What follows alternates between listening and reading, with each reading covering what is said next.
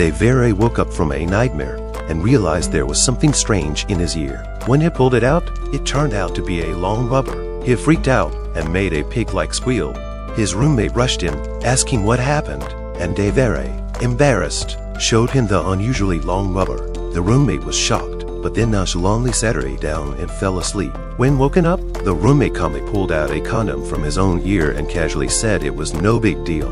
Then, he opened his skull, pulled out a sausage the same height as him, and sliced it open, releasing a swarm of ants. Due to Devere's disturbing story, let's take a break and hear about the prodigy Sunny's tale. She simply covered her eyes, and her parents acted as if they couldn't see her anymore. Desperate to find their daughter, her parents searched the entire house and even called the police, but the officers couldn't see the child sitting in the middle of the living room. After losing their daughter, Sunny's parents' relationship took a nosedive, leading to constant arguments. Eventually, her dad committed suicide, left alone. Her mom, preparing to end her own life, was thrilled to see Sunny return. However, when Sunny covered her eyes again, her mom completely lost it and exploded on the spot.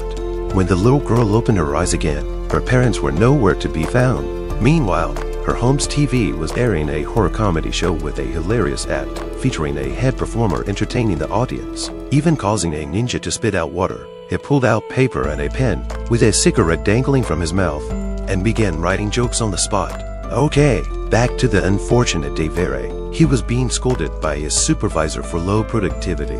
The boss made him choose among a bunch of confusing numbers, but Devere was just utterly baffled. Suddenly, the boss noticed a hole in the back of his head. Inside the hole was a mysterious creature that, after eating peanuts handed by the boss, sprayed its excrement on his face. The boss, infuriated, tried to investigate using a flashlight and a pencil, accidentally stabbing Devere and causing him to break into a cold sweat.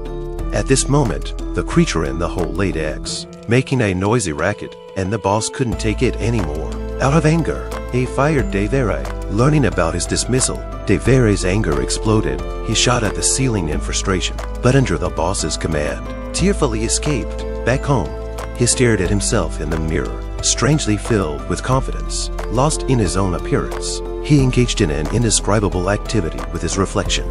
To everyone's surprise, the mirror became pregnant. It gave birth to a baby made of mirrors, and even more unexpectedly, the babies like this one were filling up the cabinets. Suddenly, the mirror mom silently approached him, catching him off guard, collided with him, causing his face to shatter into pieces.